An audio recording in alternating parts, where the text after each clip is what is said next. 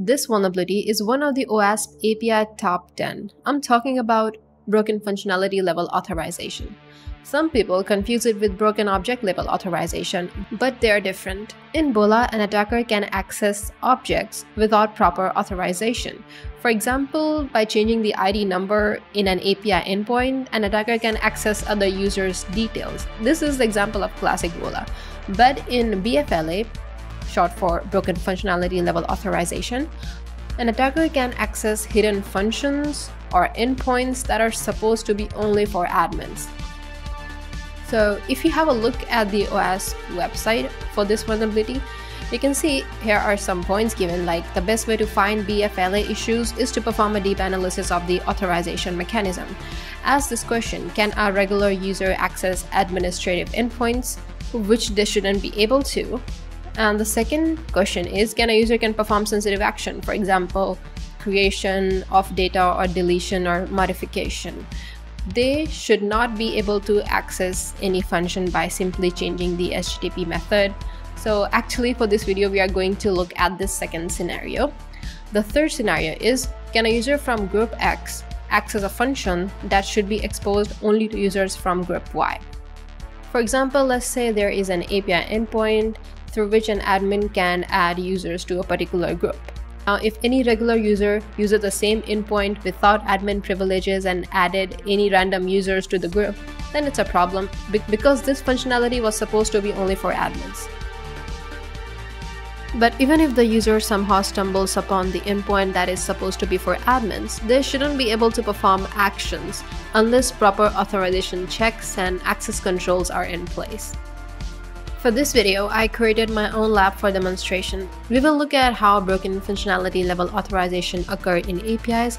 I'll show you the vulnerable code and then also what's the fix for it. Well, this code is basically a simple snippet. Of course, in production, the code will be much larger with more number of APIs, but this is a demonstration, right? Okay, so this lab has a feature where users can register themselves through an endpoint. And the endpoint is /API/register. You have to provide your email and password for it. Now there is another endpoint as well that retrieves your own details, and it is /API/user profile. Okay, now users are only permitted to register. They cannot delete their own accounts. Keep this in mind. Only an admin has the authority to delete any user account. Okay, so let's see how this works. I have two files here, bfla vuln.py and one lab.py. So first I'm going to execute bfla vuln.py. This is a vulnerable code, so it's using Flask. So I'm going to access this endpoint on my local host. To send requests and receive responses, I'm going to use curl.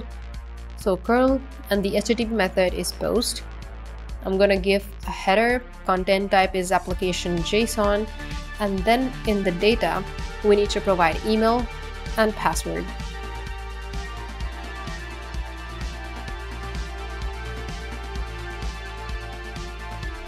And then the endpoint, that is API register.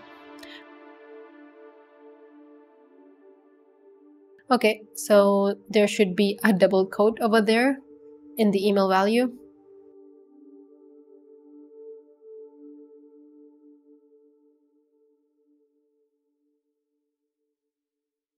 In the response, we got an access token and a message that says user registered successfully. So I'm going to copy this access token because to retrieve my own user details, I have to give this access token in the request as well. So to retrieve my own details, I'll be using getHTTP method. Then I'll give the endpoint API user profile. And if I hit enter without giving any access token, you can see it says missing authorization header. So we have to provide that. It's a bearer token.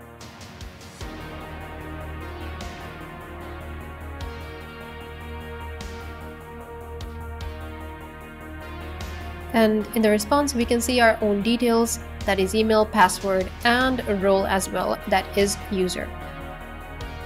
Okay, so this is how this endpoint is supposed to work for normal users.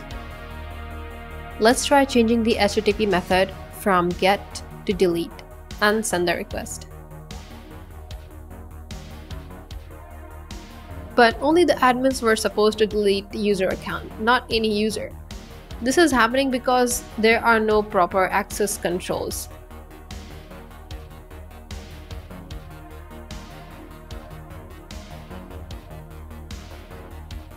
So I'm going to Control-C this first and then open the vulnerable program.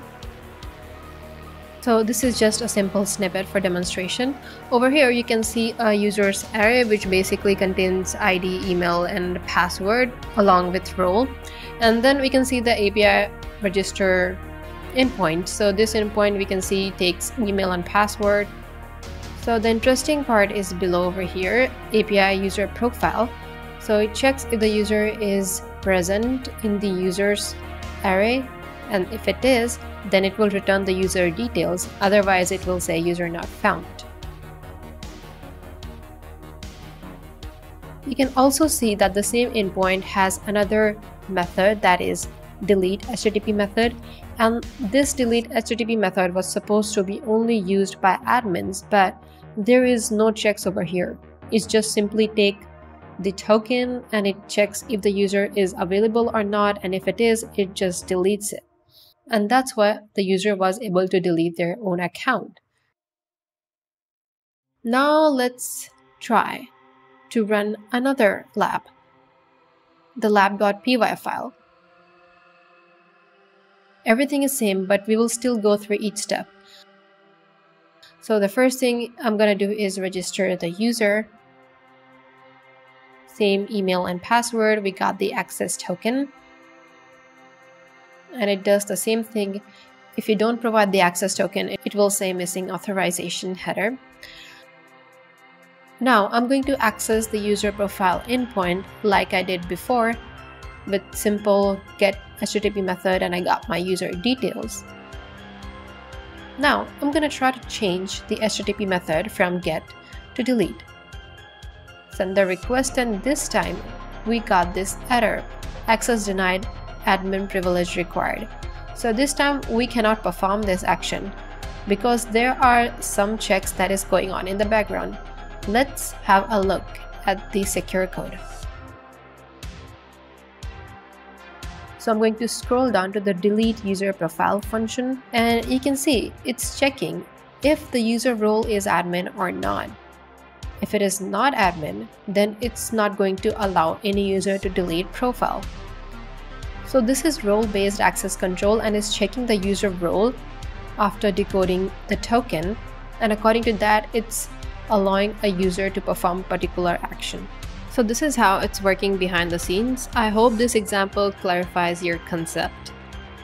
If you want to dive a little more deep into it, then you can check out my blog where I wrote the difference between broken object level authorization and broken functionality level authorization with multiple example, code analysis, and how you can prevent them. You should definitely check that out. And if you have any questions, you can ask me in my Discord server where we talk about API hacking. I'll give the link in the description of everything that I just mentioned in this video. Thanks for watching, and I'll see you in the next one.